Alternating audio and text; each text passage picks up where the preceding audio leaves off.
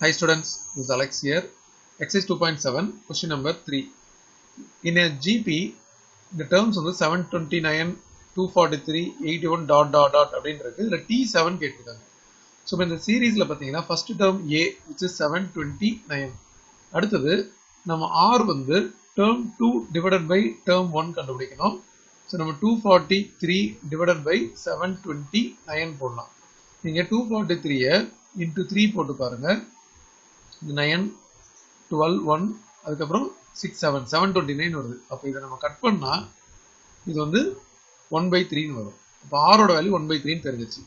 இப்போ நமக்கு tn formula இருக்கு. a r power n - 1. அப்ப t7 வேணும் அப்படினா a r power 7 - 1 which is a r power 6. இப்போ நமக்கு a ஓட வேல்யூ 729 ன்னு தெரியும். r பவர் 6 னா 1/3 whole power 6. இப்போ இது வந்து 729 into 1/3 power 6. இந்த 729 நம்ம ஃபேக்டரைஸ் பண்ணி பார்க்கலாம். ஸோ இதை ஃபேக்டரைஸ் பண்ணும்போது 3 டைம் இது வந்து 2 times 6 வரும். பேலன்ஸ் 12 இருக்கு. So 4 time and 3 243. Again 3 time இது வந்து 81. Again 3 time 27. Again 3 time 9. Again 3 time 3. So இது வந்து 1 2 3 4 5 6. டோட்டலா 3 power 6 இருக்கு. into 1/3 power 6. கேன்சல் ஆயிடுச்சுன்னா 1 ஆயிடும்.